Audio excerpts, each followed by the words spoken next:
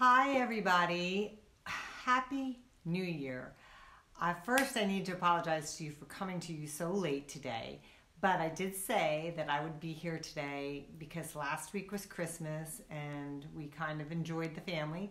So I wanted to make sure that I got to see you all today, and I have a few things that I'm going to talk about as far as New Year's resolutions and things that are coming up. Hey Cheryl, Happy New Year. Happy New Year to everybody. I hope that you had a fabulous 2019 and 2020 is going to be much better. I know it. I just know it. Hey Penny, hey Kristen, Happy New Year.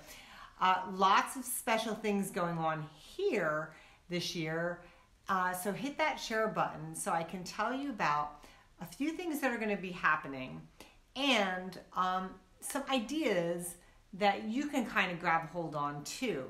So like I said, I apologize for coming to you late today because this morning my husband and I went with 4 of our friends on a nice 8-mile hike around one of the local mountains, and when my husband's home, it's just nice to spend some time with him, so I wanted to dedicate that time and be with him and do something fun. So we did, and that's why I'm coming late to you.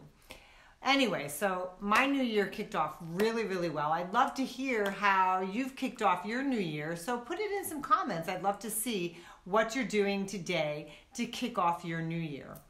So while I was on the hike this morning, my friend Sarah gave me an idea, and all the credit goes to her, and I'm not sure if it was her idea or if she found it from somebody else, but I loved it, and I'm kind of taking it and running with it. So I want to share it with you because I think maybe it might be something that you might want to do as well.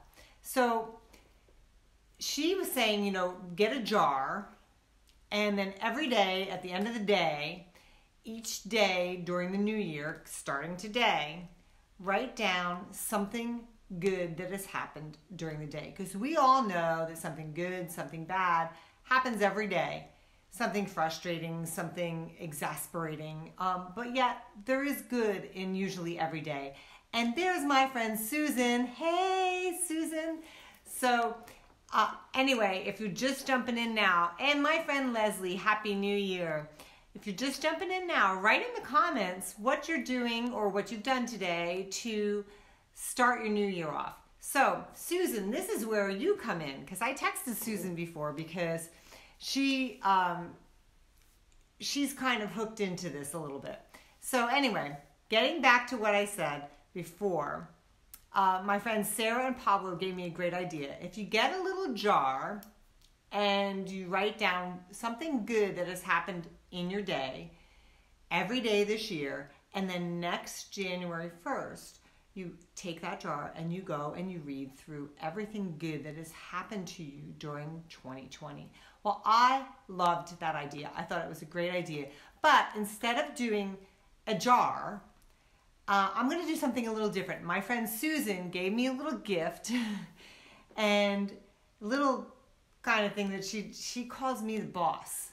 So she got me this little journal, and I know it's backwards. It says Boss Lady. I know it's backwards because that functionality is still not working. So anyway, what I'm doing, instead of a jar, I'm taking the journal that she gave me. And if you have a journal, it's something cool to do. And you can write little notes in there too. So what I did so far today, I told you I went on a hike with my husband and 4 of my friends, completed an 8-mile hike. So that was the one good thing that I think that happened to me today. Now, if you have multiple good things, why not write multiple? But so far for today, that is my one good thing. If I have something else before I go to bed, I'm going to write it down. So I'm hoping by the end of this year, and I'm going to bring this book with me wherever I go, because as you know, I travel a lot. I'm going to bring it with me, and faithfully every night, I'm going to write. I love you too, Susan. I'm going to write something good that happened to me every single day so that we can reflect upon our 2020. So and next year at this time, I'm going to reflect upon my 2020 and see what has happened to me throughout the year. And it can be anything. It can be anything. So, you know, if you're doing a quilting project and you finished it and you're just happy about finishing that project, write it down. If you decided for the first time ever that you're going to try something new, like maybe going for a walk or maybe trying some embroidery on your machines, that's something great. Write it down, put it in the jar, and next year you have it to reflect upon. So that's one thing as far as my New Year's resolution. Now, I want to show you a few things back here, and I've got a really big special announcement for you all. So stay tuned. It's going to take a couple minutes and we're going to get to it because I think you're going to be interested. So first I wanted to show you something. As a lot of you know, I've been posting things that I've been stitching out, doing some embroidery. So one of the last things I did at the end of the year was this cute little unicorn embroidery on this tea towel. Isn't that cute? Because who doesn't love unicorns? And I know a lot of you are going to ask, where did I get that from? This one was from Urban Threads Embroidery. So, and my sister-in-law is joining me. Happy New Year, Carolyn. She asked if I could embroider a dog with a red collar. So I'm working on that, Carolyn. I'm getting there. So this is one of the last things that I did, and I thought it was kind of cute and fun to do.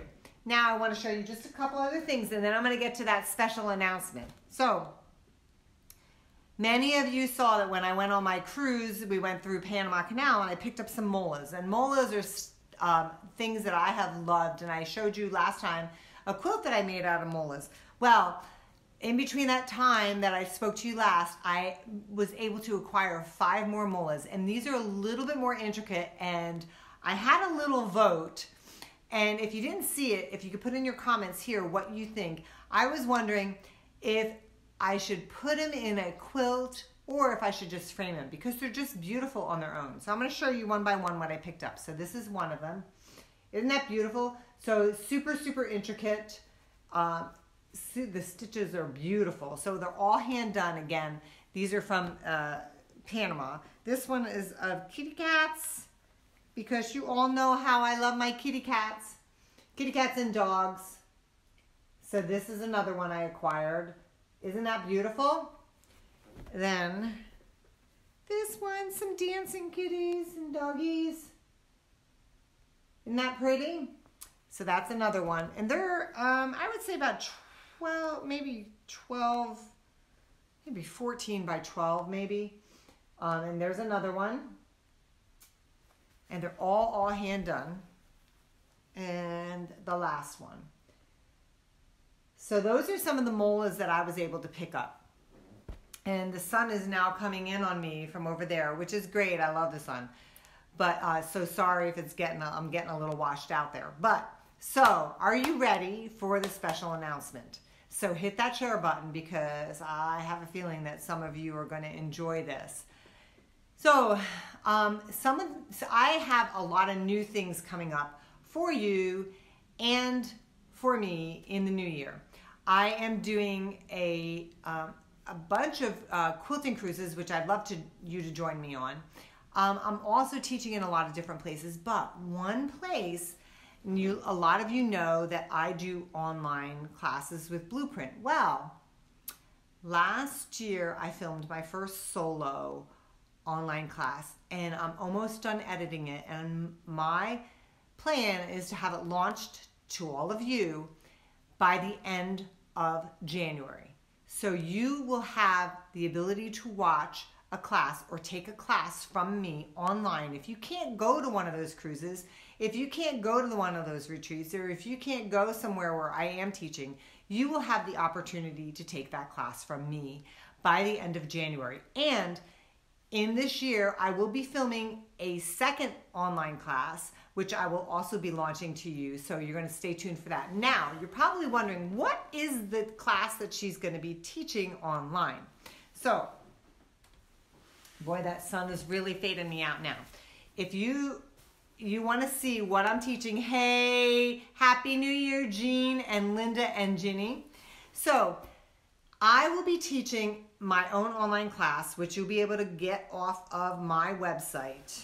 hopefully by the end of January. I'm almost done editing because I'm doing it all myself. A lot of you probably saw in American Quilters magazine a quilt that I had done that was published in the magazine, but right now you can't you can't get it anymore, that magazine anymore. I have this quilt ready to be online, the online class. And you know what? I'm going to go, if you guys hang on one second, I'm going to go shut that shade so that the sun isn't shining on this. I want you to see it. So I'll be right back. Hang on tight. Here I come.